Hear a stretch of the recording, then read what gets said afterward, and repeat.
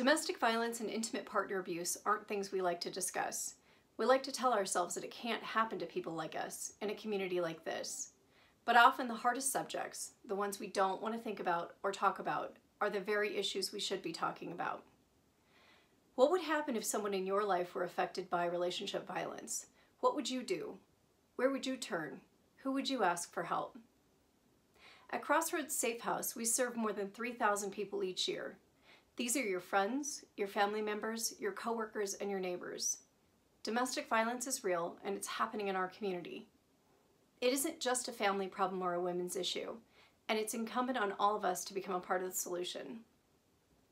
We can no longer afford to turn away from the tragedy, and we're asking you to contribute what you can to help us address this very serious issue.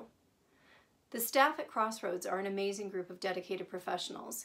Each day, they're on the front lines, listening to stories of horrifying abuse and helping our clients put their lives back together. At Crossroads, these victims find sanctuary, peace, and hope for a future without violence. Please help us continue giving that to our community members in need. Please visit the Crossroads Safehouse donation page to make your gift today. With your help, we can create a community that stands together against violence and abuse. Thank you.